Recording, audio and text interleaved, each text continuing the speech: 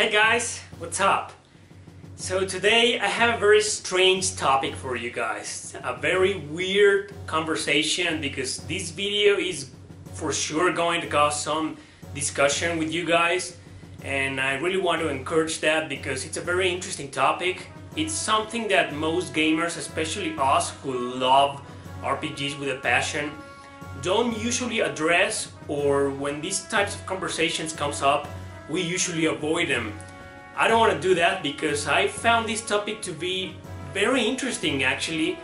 It has a lot of points of view, a lot of perspectives, and it has generated through the course of years lots of discussions, lots of arguments, sadly, lots of fights and all that stuff. So I think it's very interesting, and that is the truth about RPGs. You're probably wondering about such enigmatic title. Why this title, right?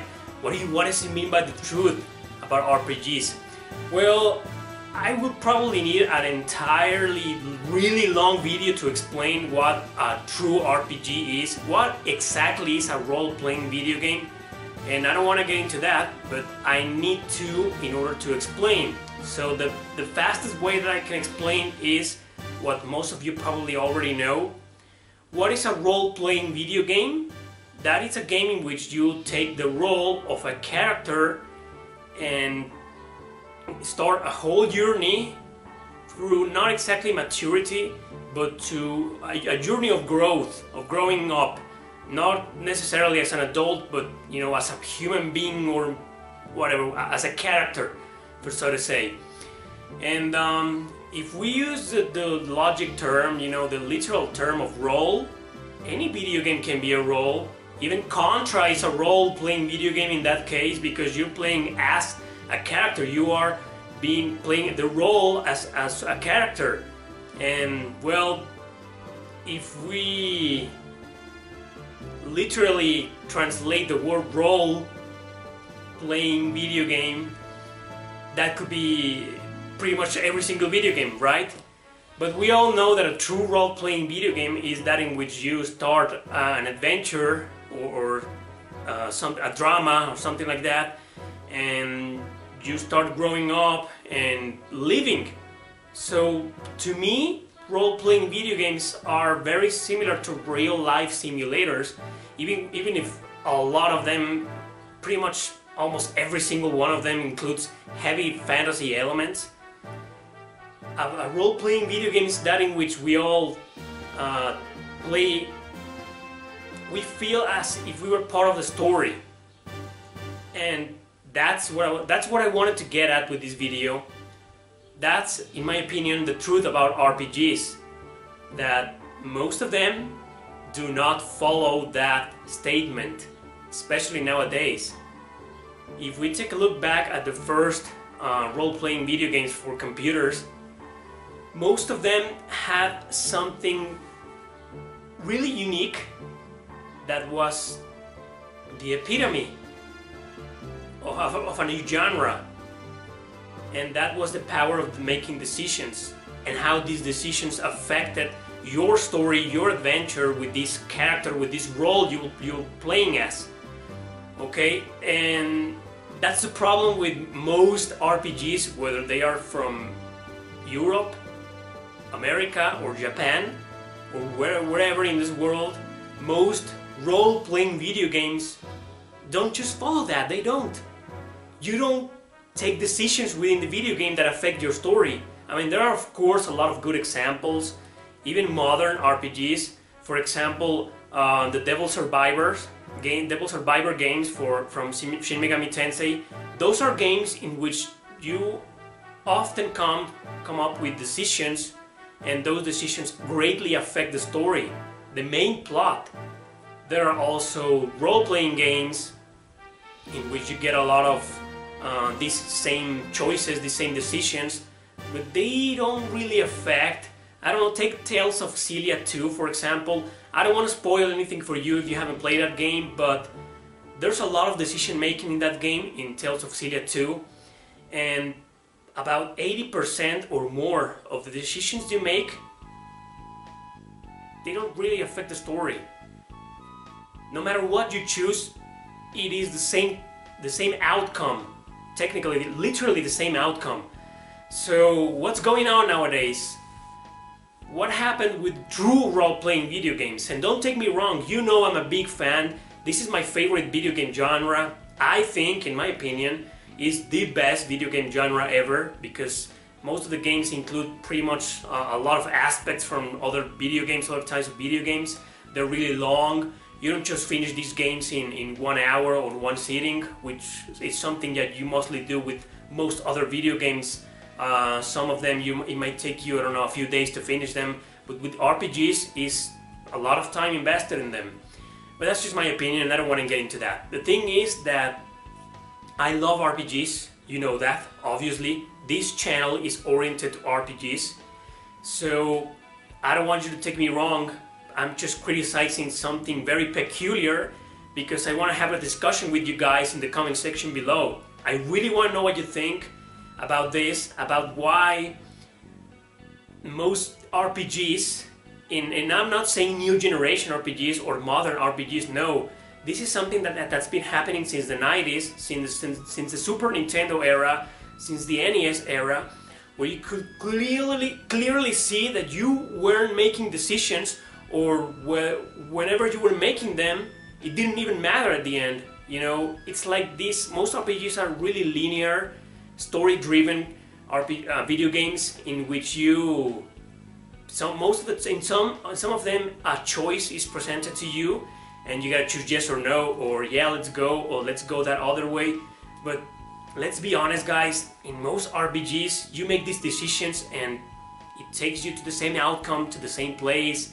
And sometimes they are so cynical that whenever you make a decision, if the decision is wrong or the choice is wrong, another character barges in and says, no, we shouldn't do this. So it's probably best if we do this. It's like somebody else is making the decisions for you. So what's the point of role-playing? You're not really role-playing in those kinds of games. I don't know, take, like I said, Devil Survivor. Another good example, maybe Chrono Cross, who has a game that has a lot of endings, and there's like 10 decisions in the game. Well, there's a lot of choices in the game, but some of them don't really matter what you choose. But there are those in that game in which if you choose the third option or the first option, it takes you to an entirely different plane, an entirely different storyline, story arc or something like that. And that's when at least I am feeling like I'm really playing a role-playing video game. But like I've been saying the entire video, in most games that doesn't happen. Take, I don't know, Final Fantasy or Fire Emblem, for example, or Wild Arms. Those are games in which there are very few choices, and even if they are, for example, in the Final Fantasy, there's a lot of choices in there, but no matter what you choose, it's the same outcome, or it slightly changes a route, but sooner or later you go back to the main route. And what about the silent protagonists? You know, when I made the top 10 worst JRPG cliches, a lot of people mentioned that the silent protagonist was a cliche. It is a cliche, but that's something that's been happening since ancient times. The silent protagonist was actually the main idea, the core of a role-playing video game, so you could feel as if you were the character. So that's why I don't think the silent protagonist is exactly a cliche, but that's another topic. The thing is, the problem with the silent protagonists, and a lot of people mentioned this in that video, is that most of the time it's like you're not making any decisions whatsoever. Some other character is always most of the time, always or most of the time making those decisions for you. I'm currently finally playing Persona 5, and without as many spoilers as possible, all I'm gonna say is that one of the co-stars that spends a lot of time with you is always making these decisions for you. You get the choice. What do you want to do today? You get the option of doing this, that, or this other thing. And if you choose the first one, this other character says, we probably shouldn't do that today. You choose the second one, it's the same situation. So I'm left to the third choice, and I'm like, why didn't they just keep this? Why did they offer me in the first place these choices if I can't really choose between them, and no matter what I choose, nothing's gonna change. The story is not gonna go affected by or anything. You know, it's just gonna follow its own route. And that's not something that really bothers me. I've gotten used to that since I started playing video games. But during my first years of playing role-playing games, I always wondered, why are they called RPGs? And then I made my research, I investigated, and I came up with that, you know, with that question, like, I don't feel like I'm role-playing here.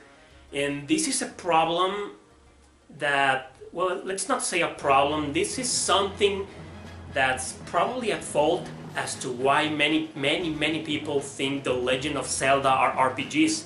Because if you take Final Fantasy and The Legend of Zelda, they have a lot of similarities, not story-wise, but gameplay-wise. And in both games sometimes you make decisions, but nothing really affects them, like I've been saying the entire video. And so people say, how come The Legend of Zelda is not an RPG? If it plays almost exactly the same as any Final Fantasy game. But I don't think The Legend of Zelda are RPGs. I'm going to make a video about that one day, I promise. I really want to, actually. But they are right. Right? They are right. They are correct when they say, it makes you think, when somebody asks you how come The Legend of Zelda is not an RPG, you start thinking, and when you listen to these people, their arguments, you start thinking, they have a point. There's just no real decision making there. You don't feel like you're role playing. You feel like you're just being driven by the other characters or the story itself towards the end. And no matter what you do, no matter what you choose, is the same ending. Some games have different endings, like Nier, for example. But I played Nier 2 times. I've beaten the game twice, and about 90% of the game, I don't feel like I made any drastical decision or important decision that changed drastically the story towards another route or another thing. It changes to another ending, that's right, but in the end, the entire story was technically the same. And so that, my friends, is the truth about RPGs. Sometimes, I mean, you could say that you're not playing role-playing video games, but then what kind of games are we playing, right? In any case, RPGs or not, I freaking love them. Whether I can make decisions or not, or whether my decisions affect the story or not, I don't care. I love them either way. Some of my favorite RPGs don't have all that decision-making stuff. They are a linear, story-driven, character-driven, and you're just walking through the entire journey, through the entire adventure, as if somebody was holding your hand. I don't care, I don't mind that. I still love them. So I'm not criticizing the genre whatsoever in any case. But what I want to do with this video is to encourage you to share your thoughts. What do you think about this? What do you think? Even if you do not like RPGs, come and share your opinion. It's really important. I really would like to know what you think about this. Let's begin a discussion, a friendly discussion about this topic, because it's very interesting in my opinion, and it's just so very enigmatic, and it's really open to all sorts of discussion and arguments. So I thought it was a really cool idea, guys. So but that's it.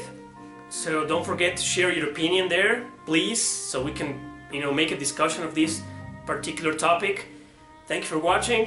Don't forget that I always upload videos every Tuesday, Friday and Sunday. And I've been doing that for quite a while now, but I always forget to remind you of that. I always forget to mention that in my videos, but now you know. Tuesdays, Fridays and Sundays. Thank you guys for watching. Don't forget to subscribe and share this video with your friends. See you next time.